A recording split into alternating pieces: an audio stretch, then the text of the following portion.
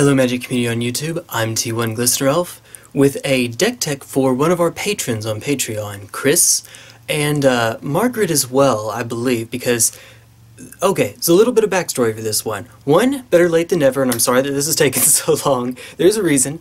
And two, Chris and Margaret have been on with me about discard effects for some time. The last time that Chris requested a card that I make a deck tech about, it was Raider's Wake. He suggested doing Liliana's Caress, but as much as I tried, I could not make Liliana's Caress work. Liliana's Caress is an enchantment that whenever your opponent discards a card, they lose 2 life.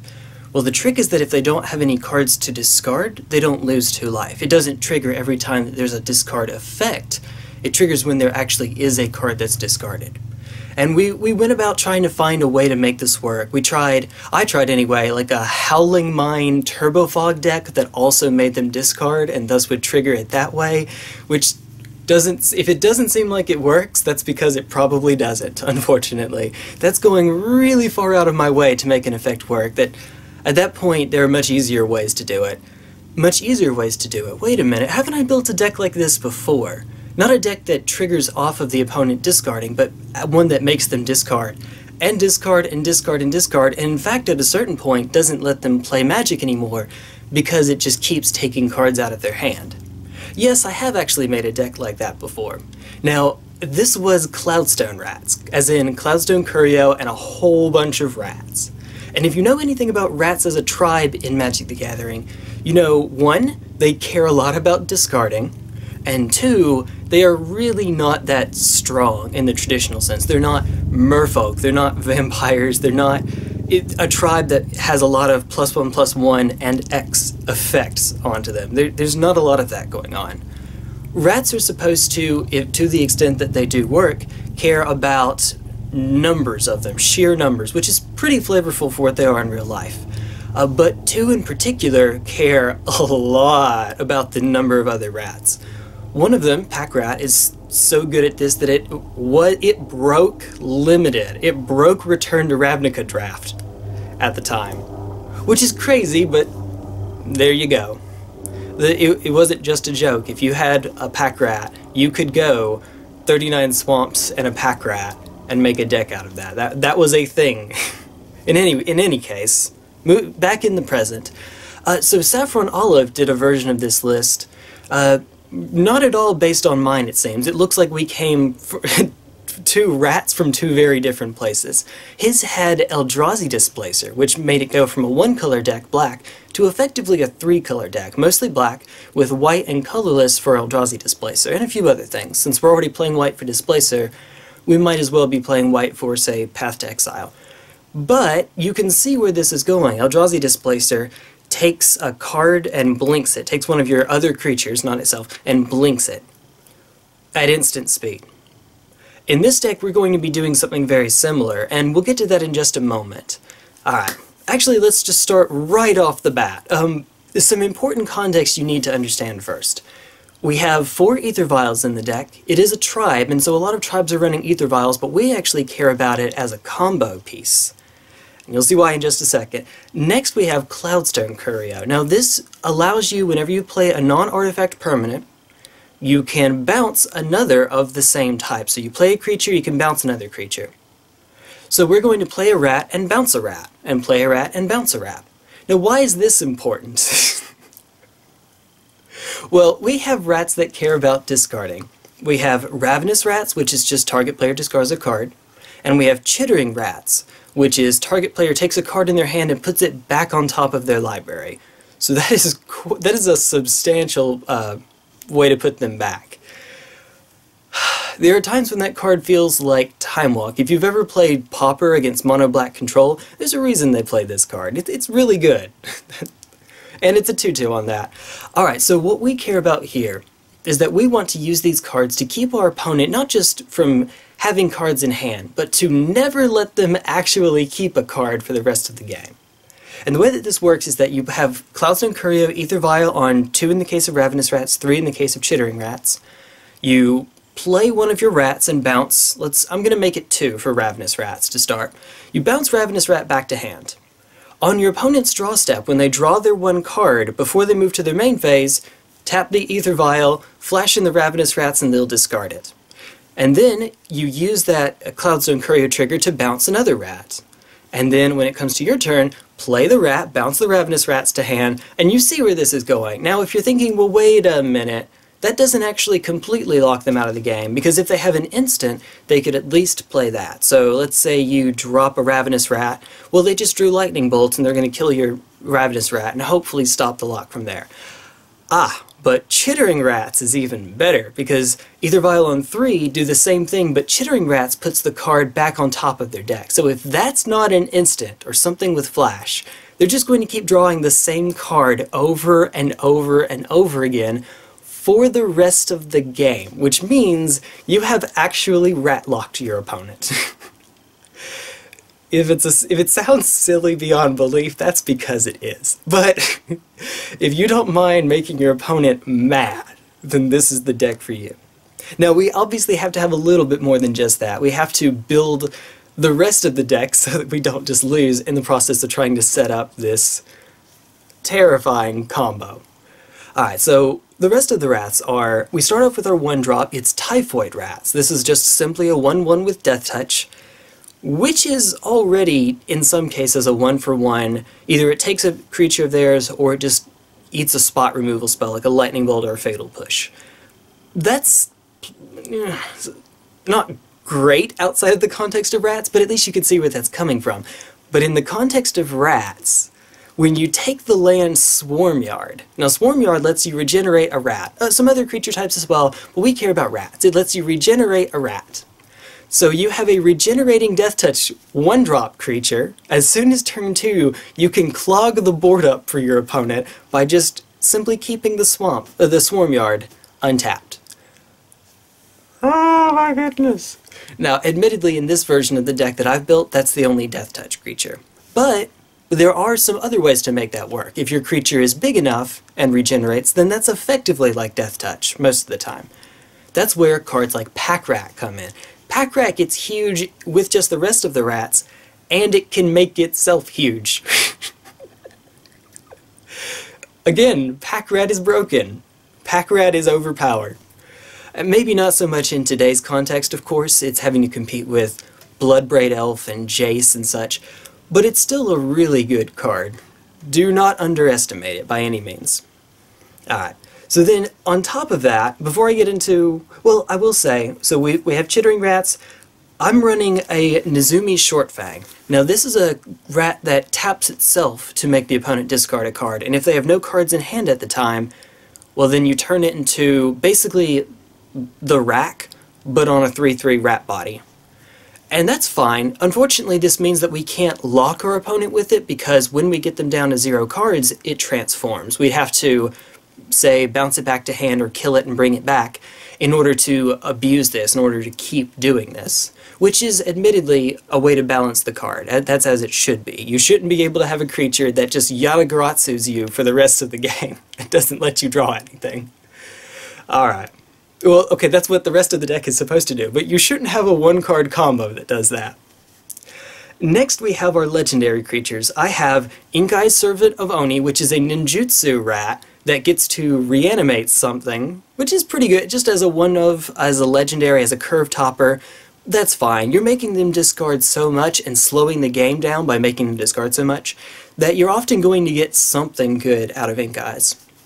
And then we have Marrow-Gnawer, which is your rat lord, I guess. It gives all rats fear, and it can make more rats. It makes lots of more rats. It gets out of hand really quickly if the opponent can't deal with it. It is one of those. It is, what's the 4-drop goblin that makes more goblins based on how many goblins you have? It's that for rats, essentially. Krinko, Mob Boss. There we go. Alright. Now, one weakness that the deck had in my previous iteration is that it didn't have enough creatures that were big enough on their own. It had Pack Rat, but it didn't have enough other creatures that are doing this. This is something that I underestimated the need for, partially because we feel like a control deck, we're taking our opponent's resources, but also I underestimated the synergy of Swarmyard with giant creatures. And so I have switched the list so that we now have Swarm of Rats in. Now, Swarm of Rats is basically a worse pack rats. It is. It's a 2-drop.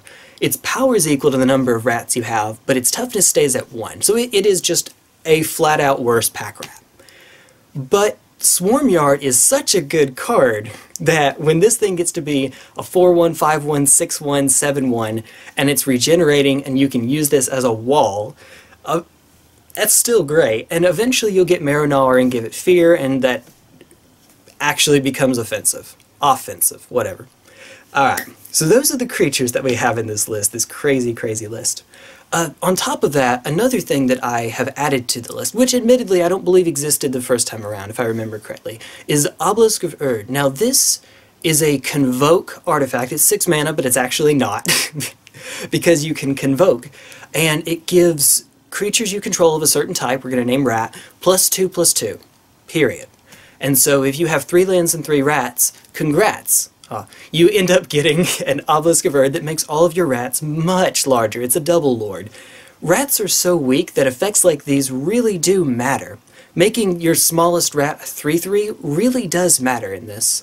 Now it's only a 2-of because it's still, even though it's not actually 6 mana when you Convoke for it, it's still really expensive and we need it later in the game, so we don't want to have too many. We don't want to clog ourselves with too many of these. That's 9 artifacts, 23 creatures. Now, even though we have Fatal Push, and feel free to disagree with me on this, I am actually running Dismember. And I could do a mix Dismember and Fatal Push.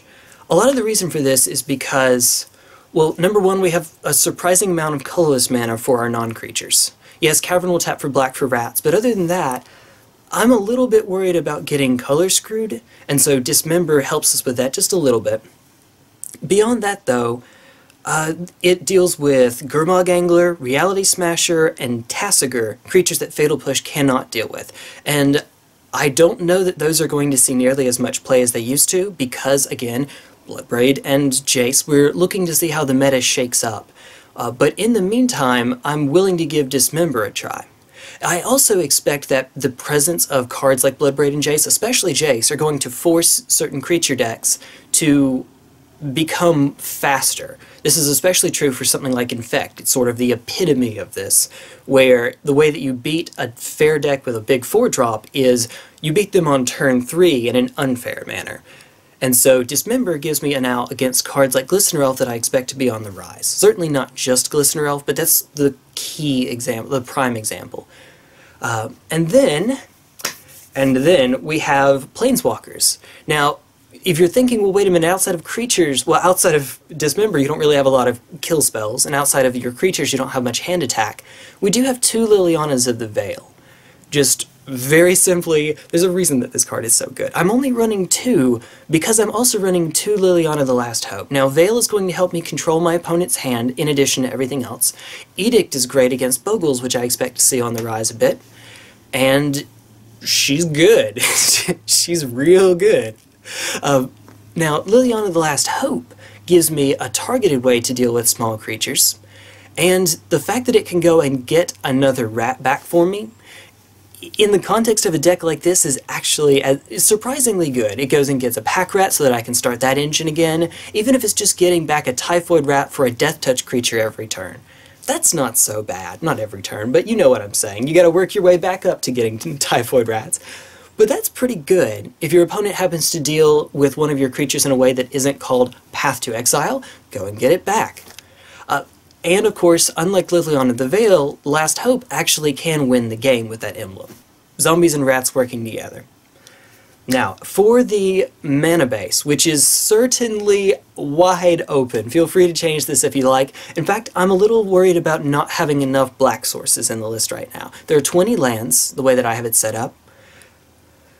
We start off with 4 Cavern of Souls, because I expect more blue decks. I'm expecting Mana Leaks and Logic Knots and those sorts of things, to Cryptic Command, to show up more and more. And so Cavern of Souls seems like it's really good right now. If you happen to have them, great.